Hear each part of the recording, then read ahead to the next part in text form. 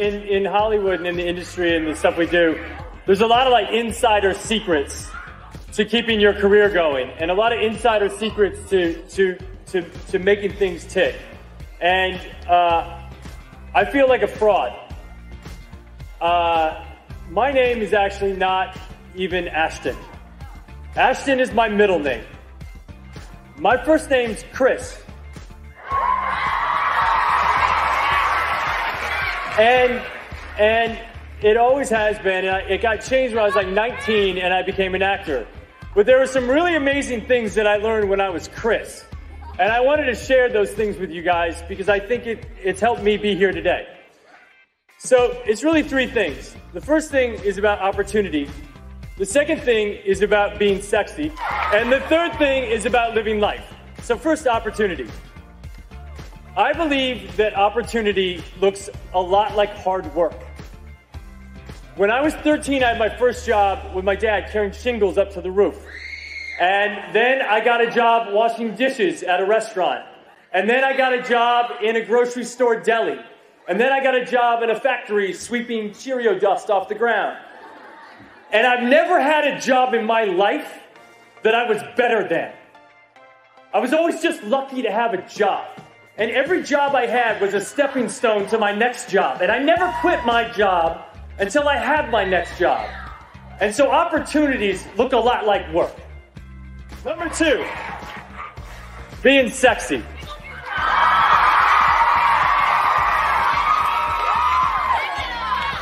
The sexiest thing in the entire world is being really smart. And being thoughtful. And being generous. Everything else is crap, I promise you.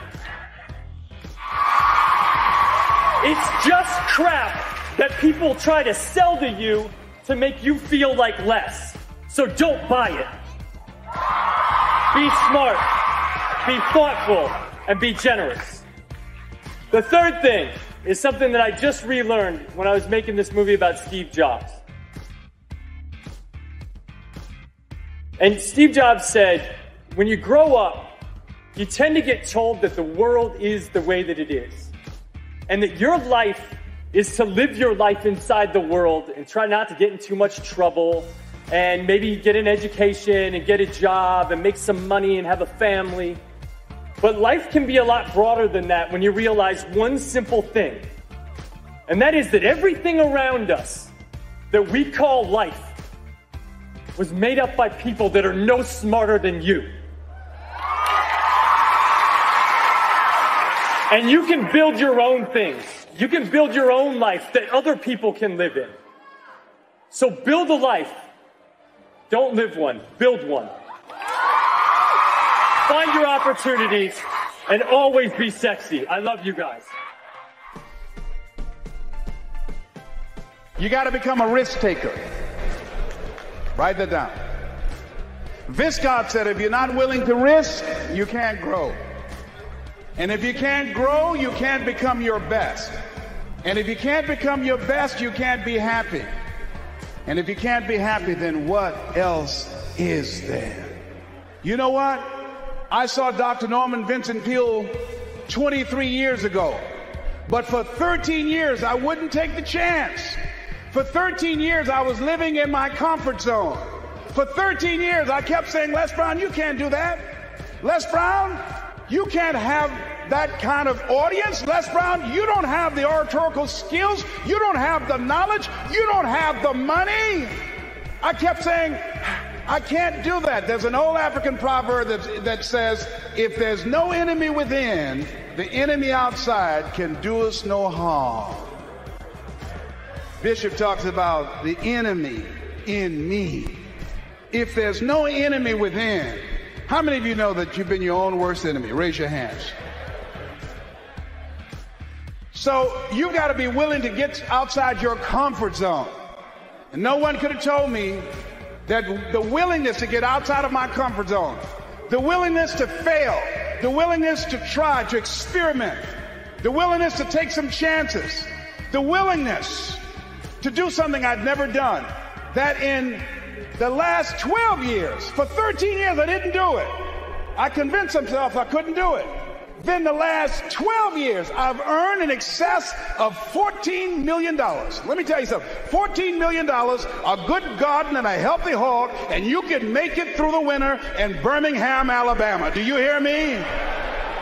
No one could have told me I have 2 books, Live Your Dreams, and It's Not Over Until You Win. No one could have told me, born in an abandoned building on the floor, labeled educable, mentally retarded, no college training. No one could have told me I would have produced 5 specials for public television.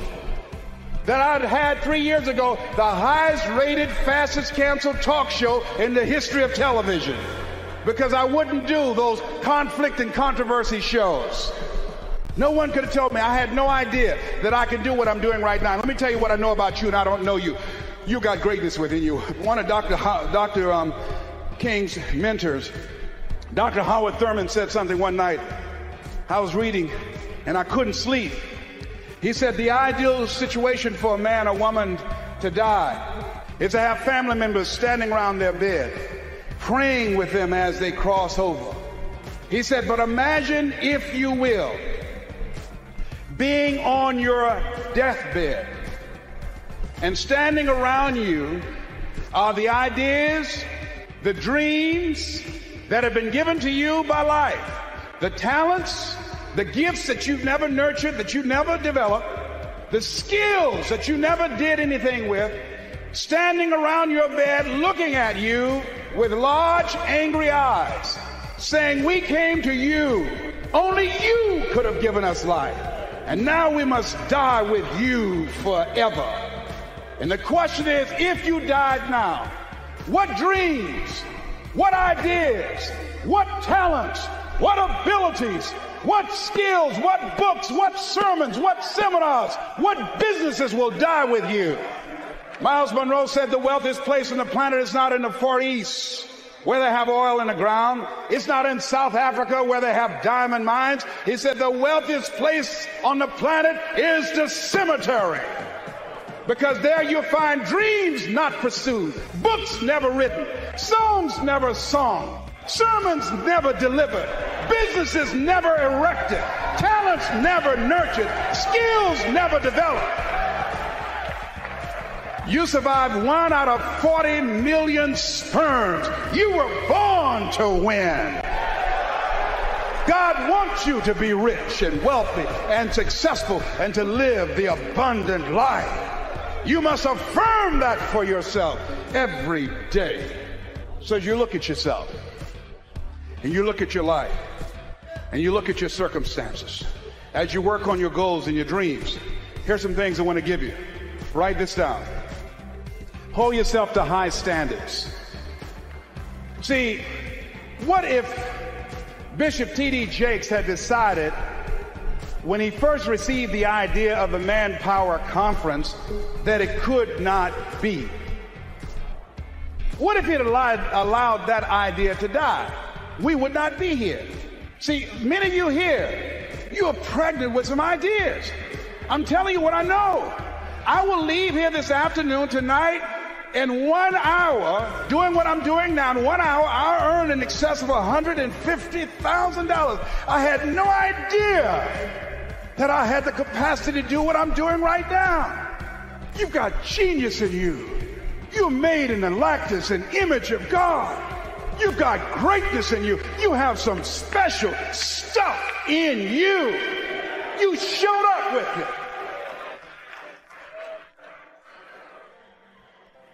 So as you look at your life and you decide to become a risk taker, make it okay to fail, to experiment, trial and error. Repeat after me, please. No test, no testimony. Yeah, you're going to face some hard times.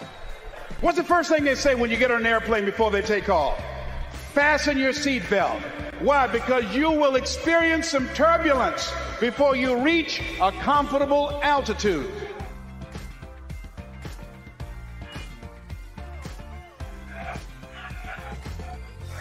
Life was testing me when the man looked at me and said, you have prostate cancer. Your tumor is too large to have the surgery. We're going to give you radiation seed implants. The most anybody's ever gotten was 90. They gave me 238. I went back 3 weeks ago.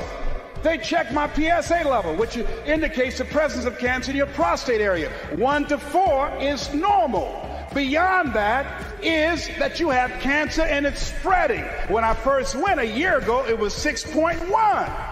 When I went 3 weeks ago at Howard University Hospital, they gave me an MRI, it was 10.5. The guy said, I'm sorry to tell you this. I said, what do you mean? You're in the same situation that you were in when you came here. Here's something I heard. At Christ Universal Temple Church, at a restaurant, Bishop T.D. Jakes was praying for a lady in a wheelchair. And it's odd how things come to you. When he finished praying for the lady, I'm sure there were some questions were asked that weren't verbal, that if the prayer worked, why didn't she get up and walk? And what he said as he was walking away, healing takes first, he said healing takes place first in the spirit.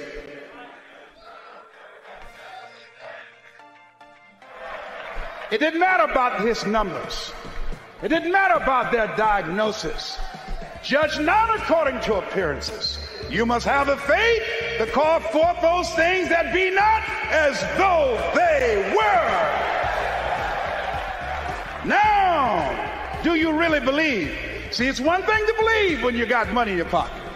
It's one thing to believe when your marriage is working out and you got your health and your children acting like they got good sense. Oh, it's good to say, oh, the Lord is blessing me. It's easy to believe then. Oh, but when you get that diagnosis, say you ain't gonna be here long. When you lose your job, when someone you thought you'd be with for the rest of your life say, no, we can't do this no more. That's when you have to stand. That's when you have to begin to live this faith, and that's not on you. That's when you got to call on something higher than you. Let that mind be in you. You got to be out of your mind to believe in spite of these numbers you can still make it. In spite of the pain you're feeling, you can still come back again. You got to be out of your mind. That's right. I'm in that Christ mind. I believe it. And not when things are just favorable, not fair weather faith. And you've got to believe that. When you're going out here with your ideas, with your products, with your services, and part of being successful is you got to hold yourself to high standards. I use Bishop Jakes as a model. His people take care of you. He's thorough. Hold yourself to high standards, whatever you do. There's no saying, do not go where the path may lead, but go where there's no path and leave a trail. Treat people with respect. Treat them the way that you want to be treated. Tony, who's with me, who's been assigned to me, courteous, respectful, called several times. Is there anything I can do for you? Can I help you out?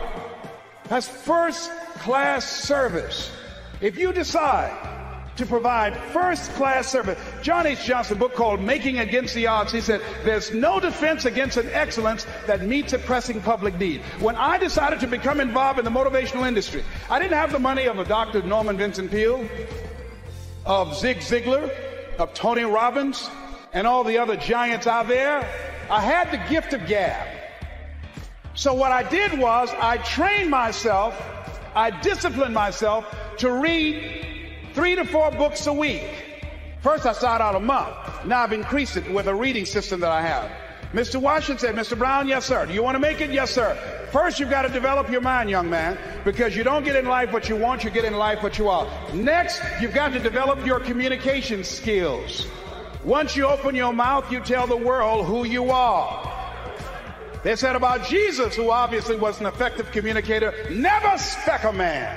The reason that you are here is because no one can milk scripture and deliver a sermon that can transform your life and have you jumping up and down like you crazy, like T.D. Jakes. I'm home one day looking at this video my daughter gave me called He Called Me Son. Let me tell you something. By the end of that video, and I've never seen my father, when that video got to the end, I was going to the television and said, Daddy! Daddy, come back, Daddy. I pushed reverse and backed it up and said, Daddy. Let me tell you something.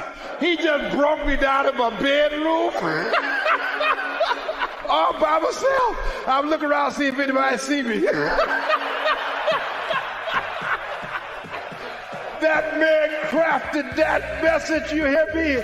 I'm crying like I'm at a funeral. I want my daddy. See, that's a gift. You hear me? That's a gift. People use his word anointed. The only place I've ever seen it applicable is in his case. That's the only thing. I mean to tell you, I think I'm a good speaker, but this is a bad boy we got up in here.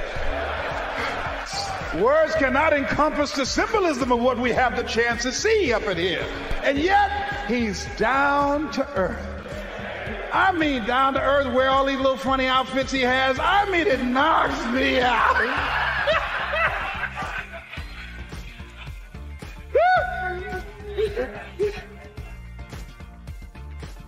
And let me tell you what my daughter said to me. My daughter, my oldest daughter, is on his advanced team. She said, you know what? I was listening to Dion last night, and I think I'm going to call Bishop Jake's daddy too. I said, I wish you would. I mean, I will throw you out here right now and break his leg till I calling him daddy. Now, here's how I want you to write this down. Write down, take responsibility for your life. Take responsibility for your life. Now, that's very important. Remember what Bishop said last night about Adam? Adam, when God asked him what happened, Adam did not want to take responsibility for what he had done. Men have always tried to escape that. So the reason I'm telling you that we got to start owning our stuff as men. Write down the next R, and that is not only responsibility, but be resourceful. A lot of men, I don't have it. I had it, I'll give it. If the women had that kind of attitude, the children would starve to death. The reason that they eat, the reason that they have some place to stay and to lay their heads and have clothes on their backs, because the women decide, I'm going to make it happen no matter what, and they're resourceful. My mama raised 7 without a man. She cooked. She cleaned houses. Here's something else that will cause you to reach your goals when you leave here. Write this down.